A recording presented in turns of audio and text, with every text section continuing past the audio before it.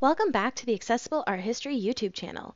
This week, in honor of our June theme week, we're going to be discussing mosaics. Although this medium has been around for thousands of years, we're going to focus on some of the most famous examples from the medieval and Byzantine period. Before we discuss the works themselves, it is important to understand what mosaics are and a history of their use. Mosaics are pieces of art constructed of small glass or ceramic tiles called tesserae. In order to make them in different colors, gold or other pigmented plates would be pressed between the glass. Once the design was completed, the tesserae would be affixed to the walls with plaster. They would not be set flat, though. In fact, the tesserae would be placed at an angle in order to capture the flickering candlelight. This would have created a beautiful atmosphere inside the building. The earliest examples of mosaic art come from Mesopotamia and date from the 3rd millennium BCE.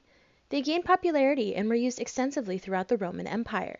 Mosaics reached their peak in the late antique and medieval periods.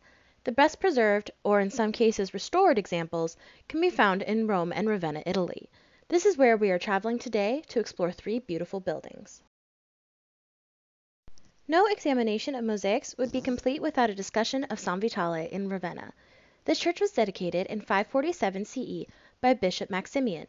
It's an octagonal plan church filled with mosaics telling the stories of the Old Testament, angelic figures, Jesus, the 12 apostles, and San Vitalis with his sons. But the most famous pieces are actually of Emperor Justinian and his wife, the Empress Theodora. The most important message of this piece is Justinian's authority over both church and state. The emperor stands front and center. His head is crowned with a halo, but he is also wearing the traditional imperial purple robes. On either side of him are members of the clergy and the military.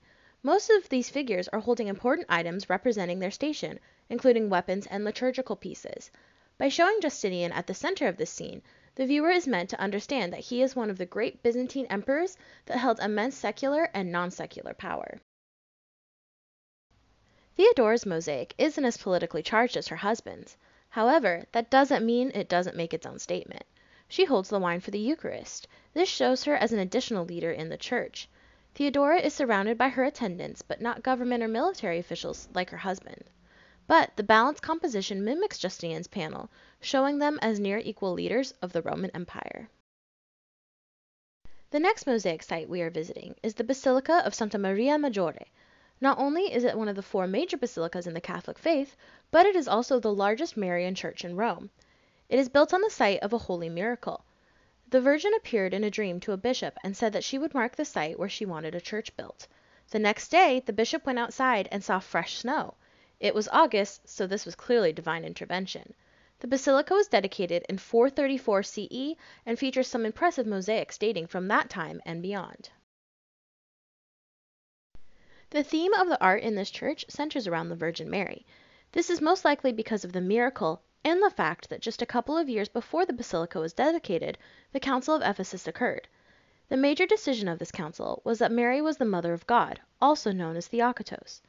Due to this proximity in dates, Santa Maria Maggiore features some of the oldest images of the Virgin Mary in history. The basilica also houses the reliquary of the Holy Crib and the holy image of Salus Populi Romani. There are a few groups of mosaics in this church. The first date from around the time that the church was founded. They are clearly influenced by Roman art with their classical stylization. Originally, there were 42 scenes from the Old Testament decorating the nave, but only 27 of them survive to the modern day. Another group of mosaics cover the Triumphal Arch. These feature scenes from the life of the Virgin. Because of the early date, the mosaics help create the methodology for traditional depictions of Mary. However, the largest mosaic actually dates to about 1,000 years after this one. In the 13th century, Pope Nicholas VI decided it was time for Santa Maria Maggiore to get a new apse. To decorate this construction, he commissioned a scene of the coronation of the Virgin. Christ crowns his mother, and the pair are surrounded by saints. The scene does not have a setting, instead they are surrounded by golden tesserae. This is meant to represent the heavenly plane. It is not meant for our world. It is possible that this was inspired by Byzantine depictions that became popular after the Crusades.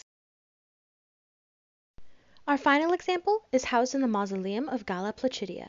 This name is a bit of a misnomer because Galla Placidia isn't actually buried here. Her remains reside in Rome. Galla Placidia is one of the most important women in the late antique era. She was the daughter, sister, and mother to Roman emperors. In addition, she was also the queen of the Visigoths, as a part of a political marriage. Galla Placidia was known for her political savviness as well as her dedication to the Christian faith. The mausoleum was once attached to a church dedicated to St. Lawrence. It was built between 425 and 50 CE, at the end of Galla Placidia's life. The entire interior is filled with some of the best preserved mosaics from this era. One of the most stunning is the depiction of Christ as the Good Shepherd. This popular motif comes from the Gospel of John.